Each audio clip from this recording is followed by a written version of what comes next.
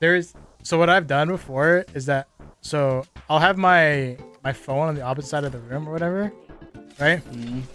And then I'll put my phone under under a bottle of caffeine pills and water. So I have to lift up the caffeine pills and water in order to turn my alarm off.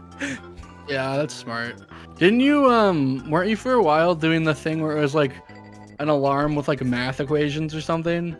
Right? Oh, I forgot about that. Yeah, you like had to like solve math before you could turn your Oh. alarm off. I'm gonna start doing that again. I completely forgot that I had that. It was working too. Yeah, I was like I could see how that because you're like fuck, I have to like kind of be awake.